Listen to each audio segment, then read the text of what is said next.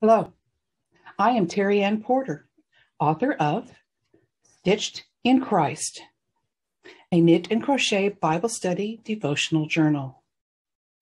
And today I am reading from the chapter titled Give and Take Away.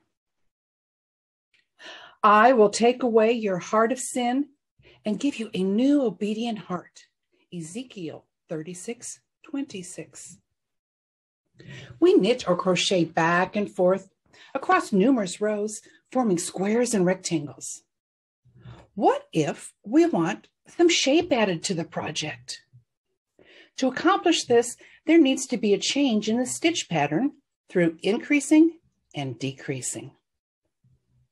God stitches our lives in a similar fashion. He starts with our own creation. You knit me together in my mother's womb, according to Psalm 139:13. We are given lives filled with friends.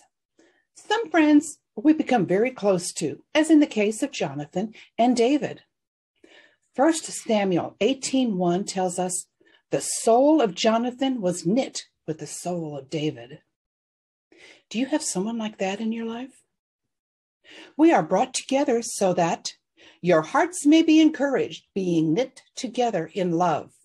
Colossians 2:2. When we become close to others, relationships develop. We share our experiences and learn to trust each other.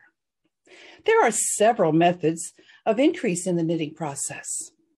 No matter what method you use, the end result is the same.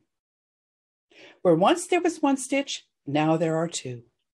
Just like Jonathan and David, just like you and your best friend. There are two separate people with a shared heart.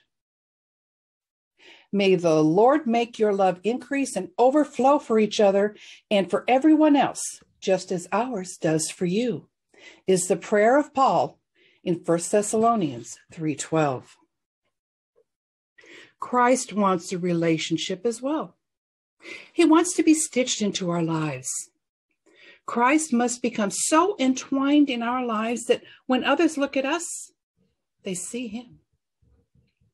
John 3:30 says, he must increase, but I must decrease. How is this accomplished? Through faith.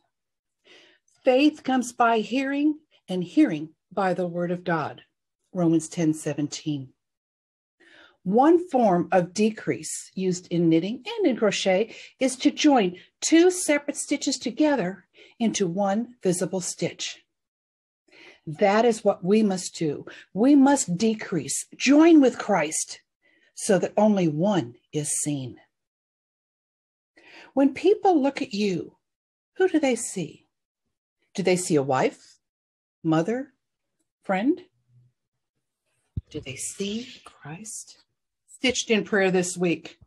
Consider memorizing John 3:30. He must increase, but I must decrease. A dishcloth is used to clean dirt and stains. God has offered his Son as a sacrifice so we may be forgiven and cleansed of the stains caused by sin. Have you accepted this free gift of salvation? You can do nothing yourself to be cleansed. You cannot become good enough. Only through Jesus Christ is this salvation available. Read Titus 3:5-7. To knit or crochet a sweater, you need to increase in the bust area, decrease at the waist, change hooks or needles to a smaller size for the ribbing. All this makes the sweater form-fitting. Think about what increases and decreases need to be made in your life to become form-fitting with Christ. Luke 17:5 says, the apostle said to the Lord, increase your faith. Prayerfully consider how you will increase God's role in your life. How will you decrease? Journal your thoughts.